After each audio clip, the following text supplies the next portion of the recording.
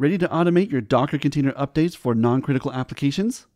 Today, we're diving into how to set up Watchtower for automatic updates in your Docker Compose stack. Hey everyone, welcome back to 10 of Tech and our server security series. In the last video, we set up the Docker Image Update Notifier, or DIN, to keep tabs on critical security tools. If you missed that one, hit the card above or check the description to catch up. I've put together a GitHub repository with all the files you need for this tutorial, including the Docker Compose files we'll be working with today. You can find the link in the description below. Today, we're focusing on Watchtower, a powerful tool for automating Docker container updates.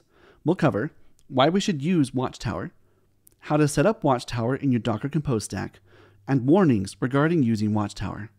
By the end of this video, you'll have automatic updates set up for your non-critical applications. Why use Watchtower? In the last video, we set up DIN to manually control updates for our critical security tools. But what about non-critical applications? That's where Watchtower shines. Watchtower is an automatic update tool that checks for new versions of your Docker images and updates them automatically. It saves you time by handling routine updates for non-critical apps. It ensures your non-security related services are always up to date with the latest features and bug fixes.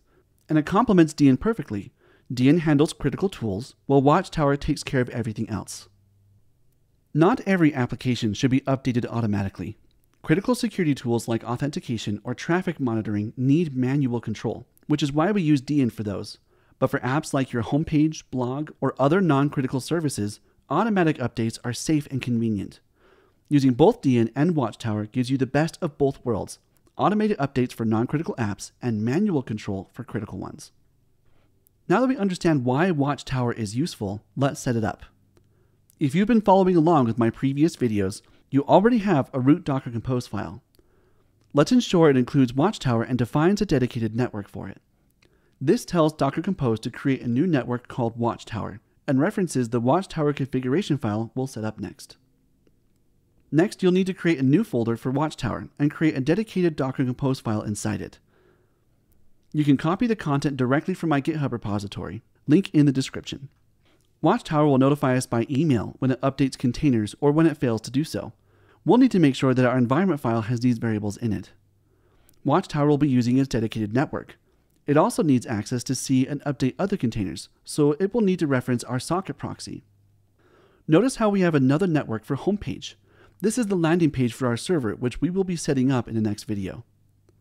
In the labels section, we will have Watchtower update itself and provide details for how it will show up on our homepage. Homepage has a special widget for Watchtower, but it requires access to the Watchtower API.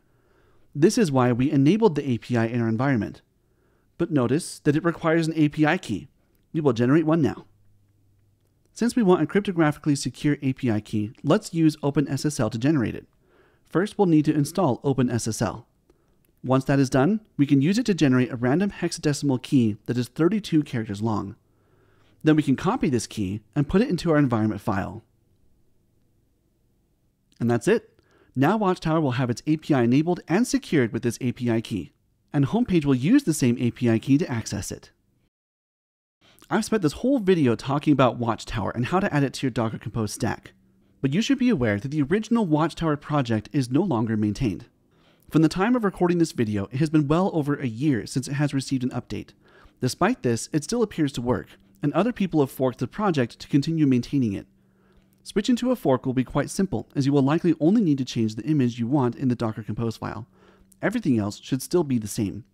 And you can always look into alternatives if you want. Watchtower isn't the only automatic Docker container updater. When I prepared this series and Citadel, I was unaware that Watchtower was no longer being maintained, but I decided to keep it in the series anyways because some forks are still being kept up to date. So if you'd like to save time and automate setting up Watchtower for your Docker Compose stack, I've included it in my Citadel script. Citadel is a comprehensive server security setup script that automates everything from firewall configuration to Docker security hardening. Check out the link below if you want to streamline your server setup. Did you know that Watchtower is no longer maintained anymore? What alternatives do you recommend? Drop a comment below to let me know. And if you found this video helpful, give it a thumbs up and subscribe for more. In the next video, we'll be diving into how to set up our homepage service with our Docker Compose stack, so stay tuned. And if you haven't seen our previous video on how to set up DIN, check it out here or in the description below. Thanks so much for watching, and I'll see you all in the next one.